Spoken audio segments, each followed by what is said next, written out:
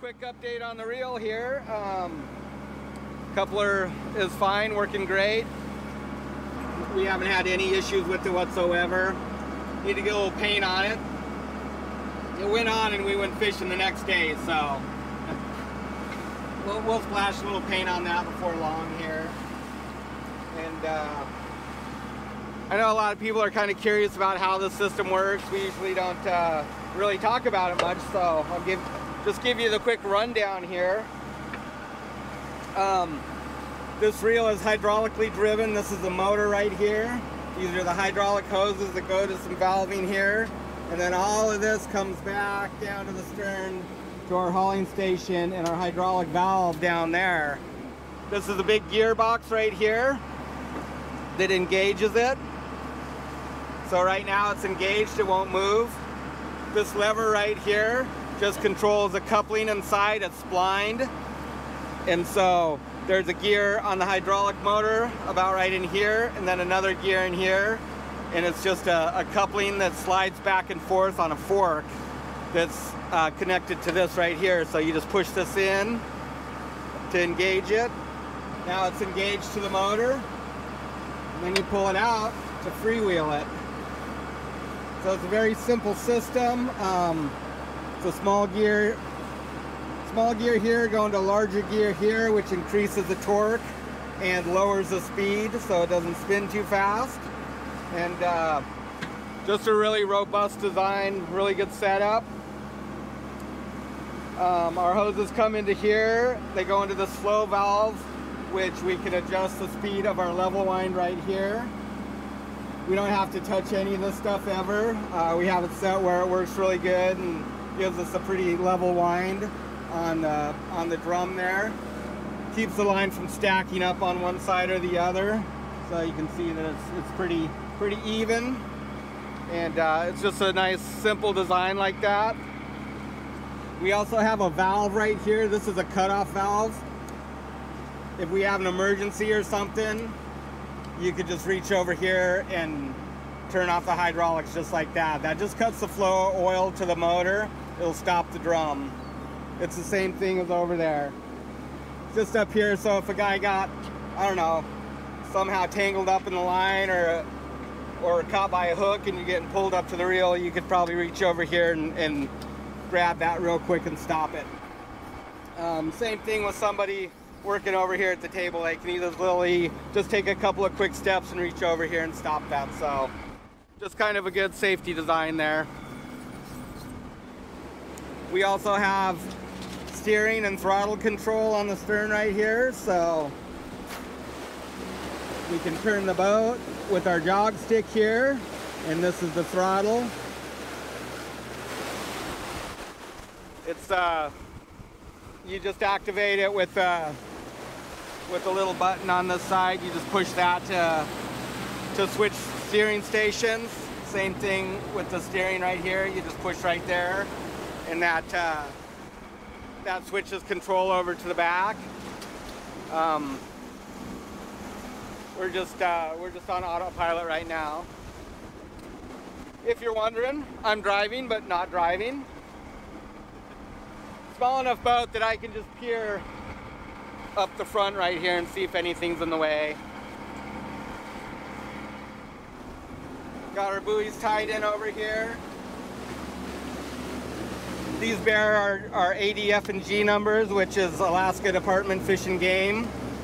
Every vessel that fishes commercially in Alaska, tenders or transports fish for others, has to have an ADF&G number. That number stays with the vessel for its lifetime. It doesn't transfer in between individuals. It's also branded into this buoy right here that we use as a trailer. All the buoys on board have to have a number on them, the ADF&G number, if you're fishing halibut. So if you have any unmarked buoys, you could get a fine.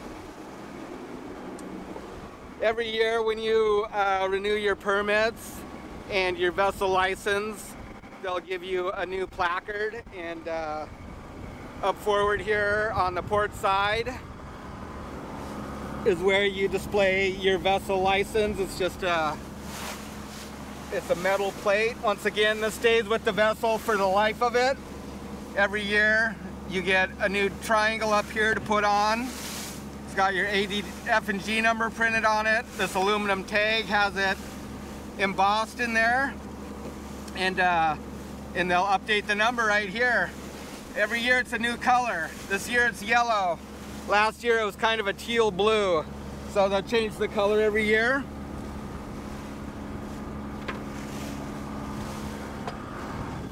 Oh, lost my hat. Yeah, so they'll change that color every year, and also all the permit cards that you have will have the same color as your vessel license for that year. So that just makes it easy for enforcement to look at it and know that you have the correct vessel license and also permit license.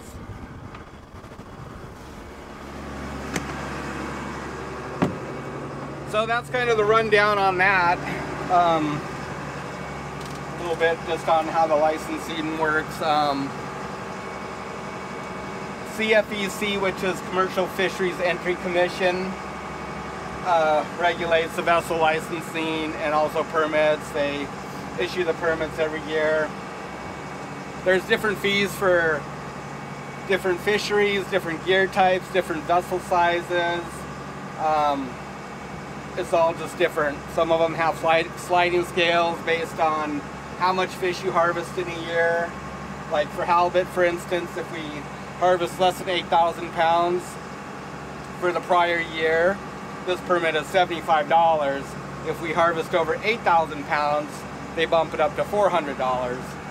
So basically, larger vessels that harvest a lot more they'll pay a higher permit fee.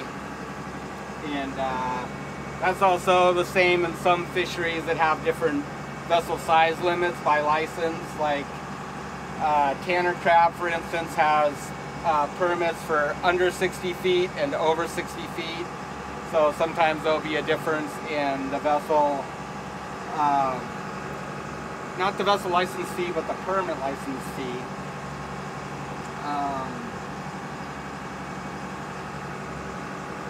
There's also a difference in the permit fee for the vessels. Our vessel is $60 to license for the year.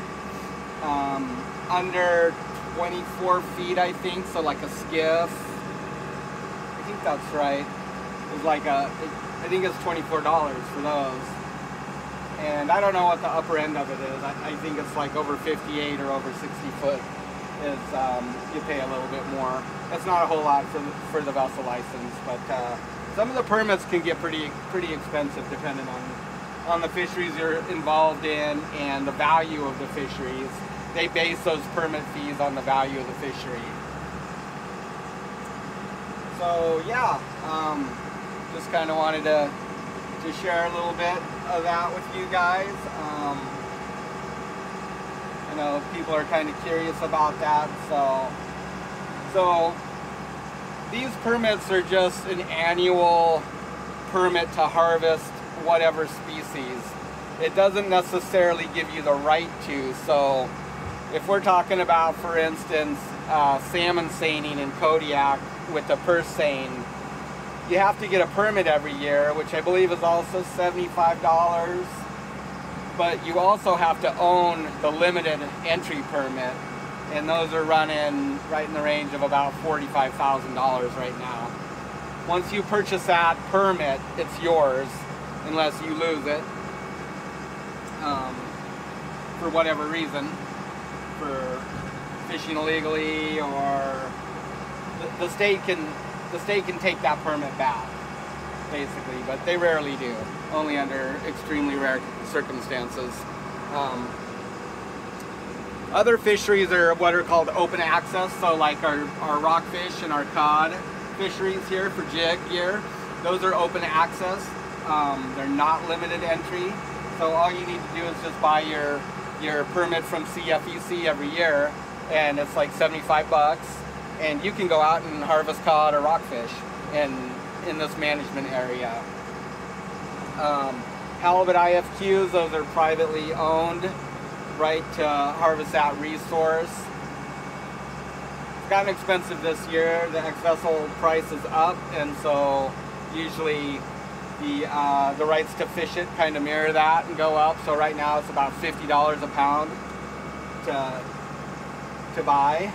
It's pretty expensive. And once again, you know, you have to annually renew your permit, but once you buy the harvest right, they're yours, unless you lose them through some kind of legal action or, I don't know, foreclosure if you have them financed or anything like that. So anyways, we're getting pretty close here. Looks like we're just going to kind of set right here on this edge, going back to the southeast. I guess we're pretty much there. We'll probably have Matt start trailing the buoy here in a minute and toss out the bird line. So that's another thing people have asked about, is that line that's dangling off of our mast and streaming back. It's got orange streamers hanging off of it. That's to try and prevent birds from grabbing your bait as it's going down, and not so much stealing the bait off your hook, but actually getting hooked and drug under and drowning. Short-tailed albatross are protected, and if there's more than 2 that are incidentally caught per year in Alaska, you can shut down our longline fisheries up here. So cod, halibut, sablefish, it can affect all of those. We don't see them too often here. We do see albatross, but we usually don't see too many short-tailed. They are around here, but further offshore you encounter them a lot more. So that's just a requirement they put in place, gosh, over a decade ago, I want to say. Probably actually more like 15 or 16 years ago. And it just helps prevent incidental take of those species, and then also just other ones. There's not too many here right now, but they'll gather up as we start to set, and it seems like further offshore you'll get hundreds of birds that are out there diving on your gear, so that just kind of helps keep those guys away from it. So yeah, we'll get situated here and start dumping some gear in the water.